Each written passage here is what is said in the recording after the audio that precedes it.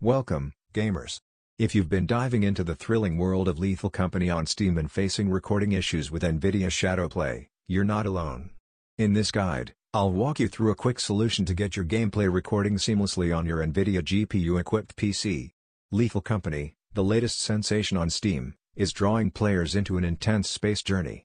However, some Nvidia GPU users are encountering a hiccup. When attempting to record, the screen unexpectedly switches to the desktop, disrupting the gaming experience. Investigating further, it seems that desktop recording triggers the issue, and Lethal Company isn't recognized as a game in Nvidia Shadowplay/software, exacerbating the problem for PC users. To resolve this pesky problem and get back to recording your epic Lethal Company adventures, follow these simple steps. Open Nvidia Shadowplay/software on your PC. Navigate to Settings. Look for the desktop recording option and disable it. Save changes and restart the game. That's it. Disabling desktop recording should eliminate the unwanted desktop switch, letting you record your gameplay seamlessly. There you have it, a quick fix to get Nvidia Shadowplay working smoothly with Lethal Company.